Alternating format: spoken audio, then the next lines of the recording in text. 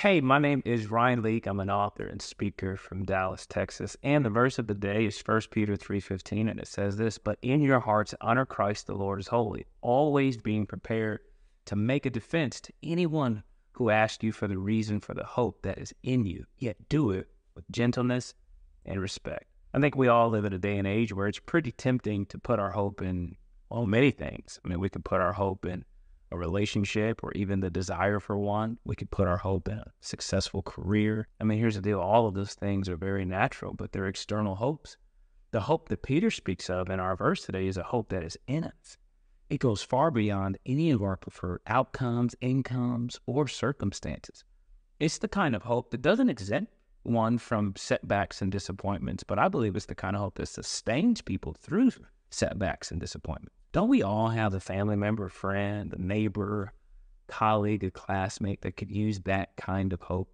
And sharing that hope with them can be, well, nerve-wracking or even awkward. It can be tough to explain and especially defend.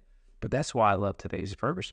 Peter knows just how hard it is, and that's why he's encouraging us to prepare for it. You're not supposed to automatically be good at sharing the reason for your hope, but the way you get better at it is practice. Peter not only encourages us to be prepared to defend the reason for our hope, but also encourages us to do so with gentleness and respect. Sometimes we prepare and defend, but in the process of sharing our reasoning, we do so with judgment and arrogance. And I've never seen that as an effective method of sharing hope with others. I believe sometimes the best way to earn respect from others is by giving it away to them first.